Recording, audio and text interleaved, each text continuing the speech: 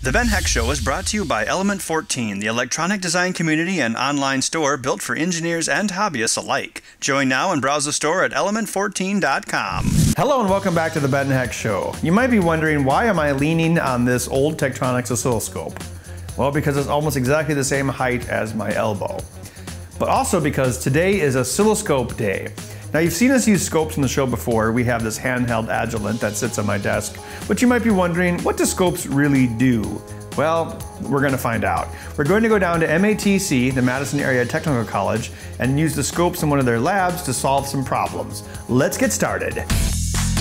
Amazing builds, exclusive mods, cutting-edge ideas, electronics, engineering, and more. Every week on Element 14's The Ben Heck Show. Okay, here are the three questions that we're going to try to find answers to at MATC in their oscilloscope lab. The first one is we're going to try to determine the dot clock frequency of a display that I created. The display is driven with machine language, and I guess I could go in there and count the cycles but by instructions, or I could just hook it up to an oscilloscope, and that'll tell me what the frequency is. The second thing we're going to look at is the timing of an I2C EEPROM write. I2C bus and writing EEPROMs are both kind of slow. So what we're going to do is we're going to use the oscilloscope to figure out exactly how long this packet takes to transmit, because it's not quite instantaneous. It could be a few milliseconds, which is a long time in the grand scheme of things. The third thing we're going to look at is using the logic analyzer on an oscilloscope. We're going to hook up the entire address bus of an Atari 2600 game console and try to capture the reset vector. Now, by using that, we'll see every line of the address bus. So instead of seeing like a particular pattern or waveform, we're actually going to capture the data coming off the CPU as it goes through the oscilloscope. And we're looking for the reset vector, which is the first address that the CPU tries to go to when you boot up a system. Let's go to MATC and get started. Road trip! For our first demonstration, we're going to find out what the dot clock is on this display for a vendor who's interested in helping us with a new design. So to test it, we're going to hook up the scope to the actual output line. Now, I did write the machine language that drives this. However, I don't know exactly how fast it goes. All I know is that it goes fast enough to work. But if it's hooked up to an FPGA, we are going to probably need to know the exact timing. So what happens with this display is it draws it one line at a time and shifts it into eight 16-bit shift registers. And then it does that 16 times in a row to create 16 levels of PWM brightness. So for every one of these pixels, there's going to be a clock edge as it clocks out the data. And the pixels are actually, there's 4 bits per pixel, so it's 1 byte for every 2 pixels. So we'll probably see the separation in there as well, where the math occurs, if you will. So I'm going to unplug this, and I have the data sheet here, which tells me which pin is the dot clock, so that's going to be 9. And then we'll dial in the scope to find it. So here's your scope probe. They attach here, they're already attached in this case. And you always want to ground it, otherwise it won't work. So we're going to attach this to our ground reference.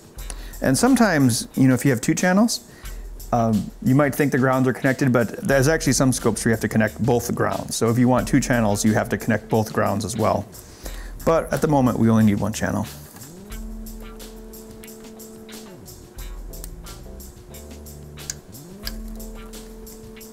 Now, what we need to learn with this example is the actual frequency of the dot clock. On the screen here, you can see a grid, and this is going to be your time divisions. So horizontally, each grid represents a certain amount of time. In this case, we're at 32 nanoseconds. So here we're in milliseconds, ms, microseconds, what looks like a US, and nanoseconds, ns. So thousands, millions, billions of a second. This may look like a screen full of nonsense, but our signal's actually in there someplace. Okay, so the vertical control basically scales how much you see of it in the screen there. And now, see this mark here, 5 volts per division. Each one of these squares vertically is 5 volts. All right, 2 volts, that's closer to what we're using because this is 3.3 volt logic level. Now we're gonna zoom in. Actually, I'm gonna just center this just so it's easier to see. There we go. I'm going to zoom in horizontally. Now it actually starts to look like something. See this? Okay, now there are our dot pulses. If you look here, you can see the edges where there's a bit of a pause. That's going to be when it's actually switching lines. So if we look in, this is probably going to be 128 pulses, 128 pixels horizontally. And then that dot clock will stop briefly as it pulses to the next line. So you can actually see that with your scope. So basically the scope is a way of seeing what your signals are doing visually so that a human can understand them. Okay, I'm actually going to hit run stop and it will store its last state. Now we can look at what we captured. The amount of data you can store depends on your scope. Usually the nicer ones will have more data and the cheaper ones will be less. All right, so right here we can clearly see here is a row advance, and if we were to count these, I bet we'd have 128 pulses. I'm not going to bother counting because I'm pretty sure that's what it's going to be. Now if we zoom in a little closer, you can see another division going on. See how there's a little bit of a gap here? So you have 1, 2, gap, 1, 2, gap. So the machine language program reads a byte from main memory and then it's like, okay, how do I put this byte on the display? And here it's comparing both of the PWM values and putting the pixel on the display. And the other gap you see here is it reading the next byte from main memory. Reads and writes from main memory are a lot slower than anything else that the processor might do, and that's why you see a gap here. So the information that we really need to find while we're here is the frequency of the dot clock. And it's not consistent, well, it's consistent, but it has gaps in it. But the maximum frequency that we'd be looking at, okay, I'm gonna line these guys up here. Okay, so it's just over 200 nanoseconds. 50, 50, 50, 50. Okay, so probably about 225 was a good, okay.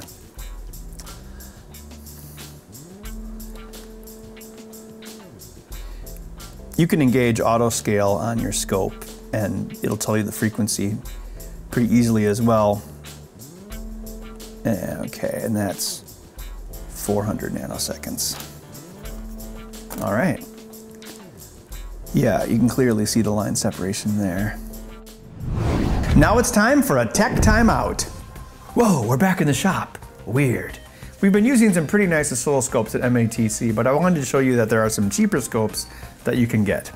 This is a $50 X Proto Lab oscilloscope from Gabatronics. It's basically just an OLED screen, op amp, and AVR microcontroller, but it does function as a, I believe, 20 kilohertz oscilloscope, and it even has an 8-channel logic analyzer on it. You can also get ones like this that are a little bit more fancy, a little larger, for around $70 or $80. So there's really a scope out there for every budget. And then when you're ready to move up to an Agilent or Tektronix, you can do that as well.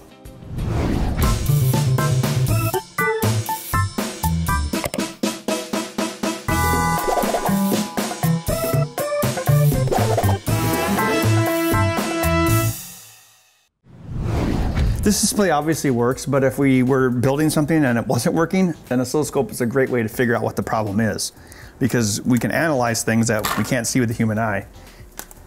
You can see if this is working, but if it's not working, who knows what's going on. All right, so I've hooked up both channels here. Here we go. So most oscilloscopes will have at least 2 channels, and that's pretty common. And the reason that's useful is because we can compare the channels. Let me zoom in here. Okay, so the green, this is channel 2. That's going to be our dot clock, whereas this channel here that we were using before, it's going to be our data clock. In this case, we can see what the channels are doing in relation to each other. Here is our actual pixel data. Here's our pixel clock. We can see that the data line is brought high while the pixel clock line is high. So what it's doing right here is it's clocking out 1, 2, 3 pixels of on data, basically ones. The pixels are on. And then there's another clock pulse here, and this has gone low. So that's off. So we can physically see here, well, visually see here, that we have 1, 2, 3 pixels of data and then a blank pixel of data. And obviously when we zoom out, it doesn't make as much sense, but that's the good thing about scopes is you can use them to actually see what's going on in your circuit. Again, so it's 1, 2, 3, 4, 5 5 pixels of continuous on, and then it goes off. So there's 3 pixels of basically blank, comes back on again. So yeah, by using the 2 channels together, we can see the relationship between signals on our project and figure out what they're doing. So if your project wasn't working, by analyzing how these things go together, you can certainly figure out what's going on. But all the examples we brought today work, so it's kind of hard to show troubleshooting, but this will at least get you started. Let's try auto scale. Most modern scopes will have the cheater button, the auto scale button. It's very handy. I use it all the time because no thought required. It's kind of like learning how to drive a car with a automatic transmission. That's great and all, but if you ever had to, drive a stick shift, you might not know what to do. For the next example, we're going to do an I2C EEPROM analysis. I2C is a very useful serial bus. You can connect up to 128 devices on one line, but it can be a little slow. EEPROMs can also be slow, and when you write them, it takes longer to do that than to read them. So you want to make sure they've actually completed their write before you do anything else. So I've got my probes here hooked up to the serial data and serial clock lines of an I2C EEPROM. And when I touch this pin, my system will write 4 bytes to it, or 1 long. Using the scope, we can catch that event and see how long it takes. All right, so we're going to turn on both channels. Okay, and right now they're right on top of each other, so I'm going to move them down here. There we go. All right, so we're at 5 volts per division. I'm going to bump that up to 2 volts per division. We're working with 3.3 volt logic here. All right. So here's our baselines. Now they're high right now because there are pull-up resistors on the I2C lines. Pretty much any I2C device should have pull-up resistors on it. Now if I toggle this, see the data go by in the blink of an eye? We want to capture that. So for that, we're going to use a trigger. Trigger basically is something on a scope where it sees a certain event and then triggers an action. It'll store the data or analyze it in some other way. Okay, so the trigger, we want the edge. So we want, well, in this case, it's actually the falling edge that we want. So we want the falling edge. So source 1, that's fine. Trigger edge, okay, so here, okay. Slope, we want to make this falling, okay. Looks like you can toggle through these or turn the knob. All right, that's cool. All right, now, see this little T? That's our trigger level. I'm gonna have it about halfway. Okay. So there's some noise on the line, but as long as we're down here, it'll only trigger on an actual data acquisition. Okay, bounce out of here, and there's another mode. All right. Now I hit single, and it should sit here and wait until it actually sees the falling edge, hence the data it's looking for. There, we caught it. Now it goes right to stop mode, and we can actually scroll through and look at what we got. So you've got 2 lines here. I2C has a stop and start condition, so they're both pulled low, and the higher one here, channel 1, that's going to be your clock, and the green is going to be your data. Before, we were looking at clocks that were continuously going for the screen. It was constantly clocking out data. With an I2C write, you don't know when it's going to happen. So by using the trigger function of your oscilloscope, you can catch it in the blink of an eye faster than you could possibly do with your fingers, and then have a chance of looking at it. Here is a full burst of I2C EEPROM write. That sounds like a juicy treat for kids, like a full burst of flavor. We have our data here and our clock here. Now, if we look at it, this is basically the start condition saying, hey, device, whatever, I want to talk to you.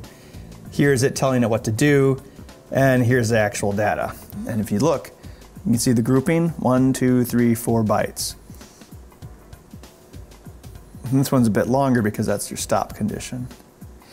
Now the real thing to take away from this is the time. So we can line this up here on the grid, okay.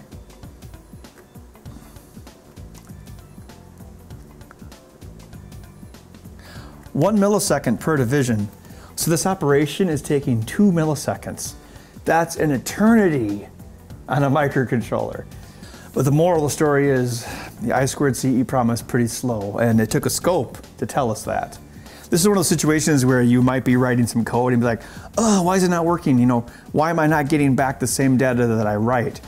And with the scope, we learned that, hey, if you're writing the data too fast, the I2C bus and the EEPROM hasn't finished writing to itself. Therefore, if you try to read from it immediately, it either won't be in the right state or you won't get the right data back. So that's another thing scopes are good for, basically seeing what kind of actual timing is going on in your system.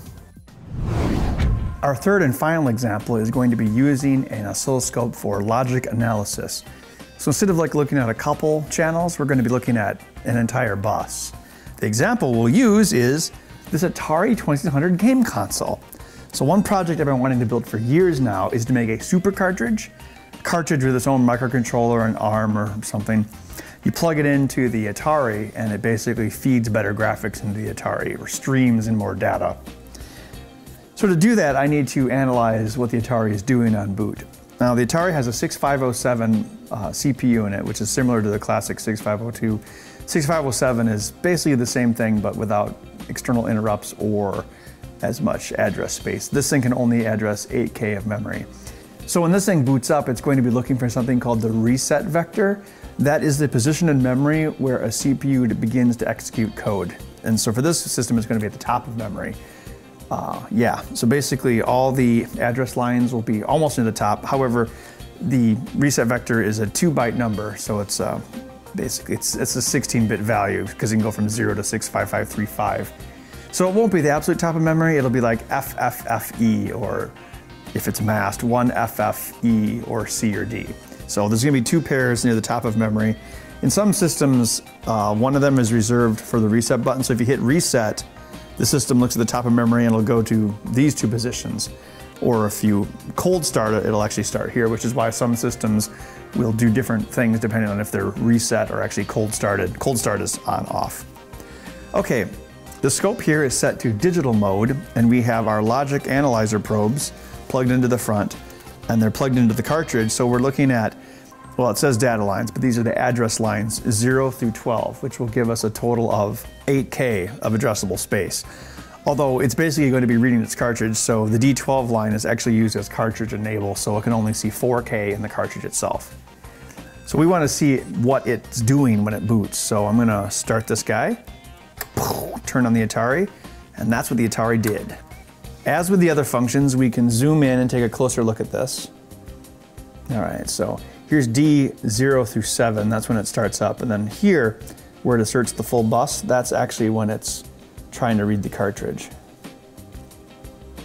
Now we can zoom in on these and basically convert them into binary to figure out what they are.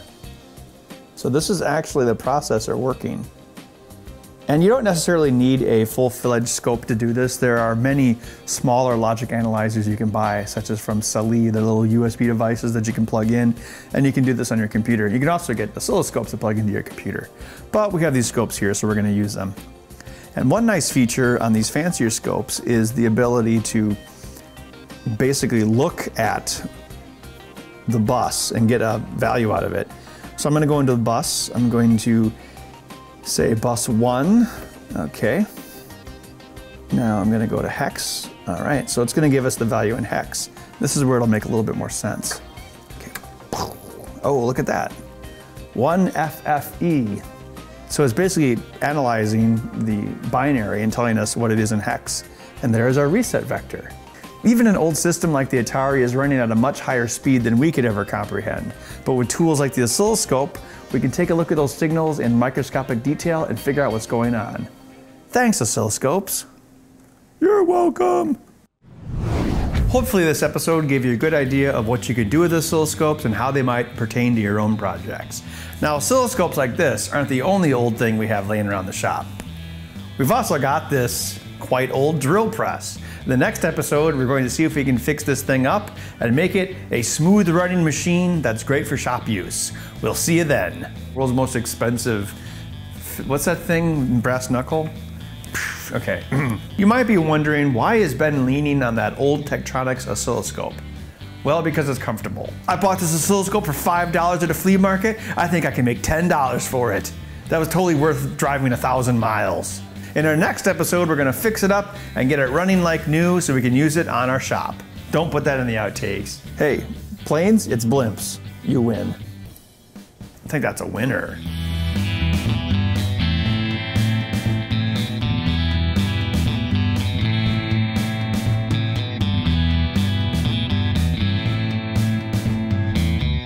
The Ben Heck Show is brought to you by Element 14, the electronic design community and online store built for engineers and hobbyists alike. Join now and browse the store at element14.com.